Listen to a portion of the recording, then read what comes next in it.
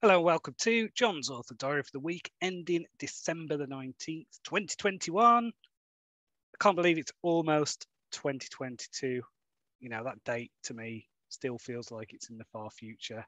I thought by 2022 we'd all be living on the moon and we'd have our own jetpacks and hoverboards. And where's my hoverboard? I want a jetpack, let's be honest. So I have had a busy week and it's just been admin. You know, I wrote no new words. I filled out my tax return, woohoo, and did planning for the next step in my author career. So been doing a lot to get ready for the launch as well of Dawn of Assassins next month. So basically just been putting the ebook together, getting the stuff ready for the paperback, order the paperback cover, reaching out to early reviewers and organising cross promotions with other authors. So there's a lot still to do, but I think I've got the bulk of the faffy stuff done. So in terms of reading, I'm still reading The Traitor's Blade by Sebastian de Castell. Really enjoying this book. Morally grey characters, just kind of a weird military order thing. A lot of fun, a lot of violence and things like that. So definitely recommend that if that is the type of thing you like. I also read quite a few business books this week. So I read The Dip by Seth Godin, which is short and sweet. It's basically a long blog post about the point in any venture where it feels like you're coming against real difficulty. Now, I feel like that at the moment with what I'm doing. So this is apparently the hardest part where a lot of people give up, a lot of people quit at this point.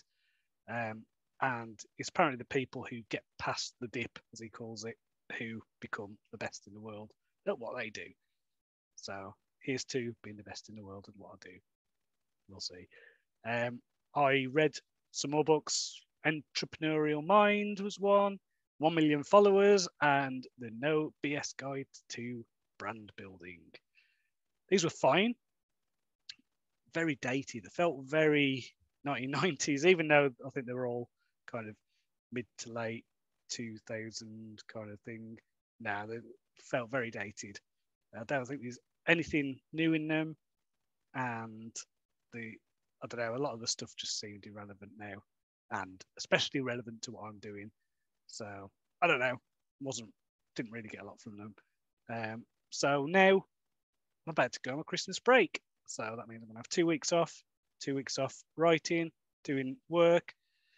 I might do work, I might do some writing. I need to fix a Trial of Thieves. I had a conversation with basically one of the people who was collaborating with on Black Death Survival, and I was just talking about the story and kind of got the realization that there's too many subplots.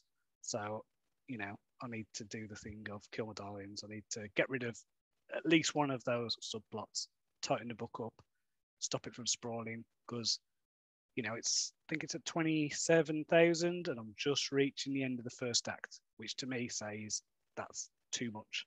So I need to cut probably about 5,000 words off if it's going to be about an 80,000 word novel. So yeah, need to do that, need to rework it. So I'm going to be busy with that to start with. I really want to get this one done and also finish off the outlines for a prequel thing that I've been working on and this new novel that I've been working on. I'm not going to say much more about those yet, just in case they don't work out. But I think they will, and this is going to be the kind of start of the next step.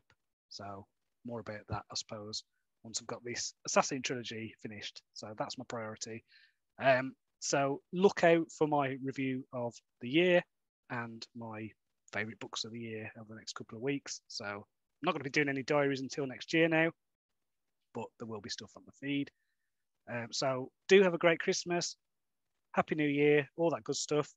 Hopefully 2022 will be much better than it has this year. So until next time, cheerio.